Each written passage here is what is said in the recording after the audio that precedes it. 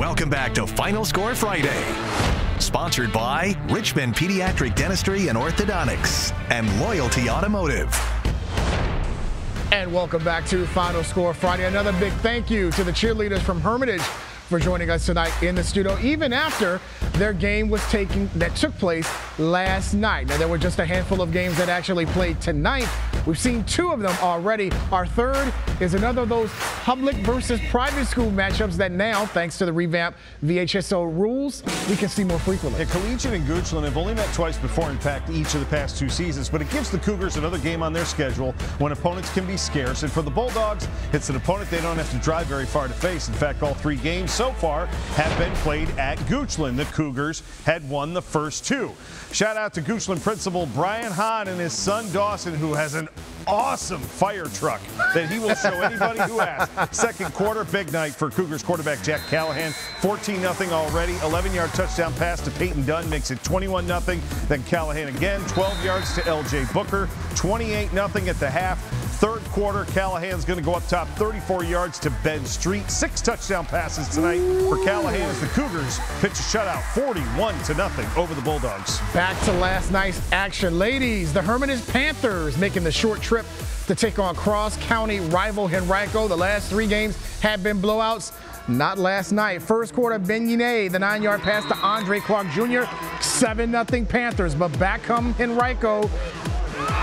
Javon Rush picked off by Jerron Harris by Hermitage, I beg your pardon, returns it all the way down to the 13. That will lead to Clark again coming through. 13-yard touchdown. 16-0 Panthers led at the break and hung on to go to 1-1 on the year with a 19-14 win over Henrico. Down to Hampton Roads for another first-time meeting between Benedictine and Western Branch. The Bruins knocked Manchester out of the Class 6 playoffs last year. First quarter, Western Branch. This isn't a blown play. Kyneek Baines, got to get it. Whoa. He's just gone 48 yards on the touchdown, and the Bruins had a 7-0 lead. But Benedictine comes back. Cody Shelton on 4th down finds Mick Williams, excuse me. Game tied at 7. Then Shelton on a touchdown run, which would cap an 80-yard drive for the Cadets, who get an impressive win on the road to open the season 31-13 over the Bruins. From yesterday afternoon, Thomas Jefferson, their only home game on campus this fall, hosting Meadowbrook. The Monarchs, our reigning team of the week. They were looking to go 2-0 for the first time since 2011, but it didn't start off well. Miles Anderson off the opening kick. He's making a house call. He goes the distance for the touchdown. Vikings up 6-0 after the missed PAT.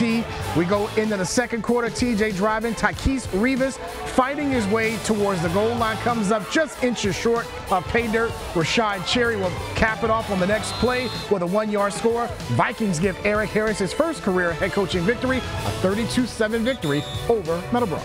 Up to Hanover for the Hawks season opener, hosting Monacan. Monacan trying to avoid starting 0-2 for a second straight year. First quarter, Peyton Seelman, one of the players that head coach Sam, there's the interception right there. Picked off Turner Johnson, and that would set up Nolan Chris, 10-yard touchdown pass to Malachi Madden. And the Hawks had a quick 7-0 lead. Second quarter, Johnson picked off again by Lane Zyglock. Love the first name. Gesundheit. That would set up another crisp touchdown pass to Madden. This one from 18 yards. Hawks' first season opening shutout in 9 years as they beat the Chiefs 26-0. One last game to go and the rest of your Week 2 scores when Final Score Friday returns.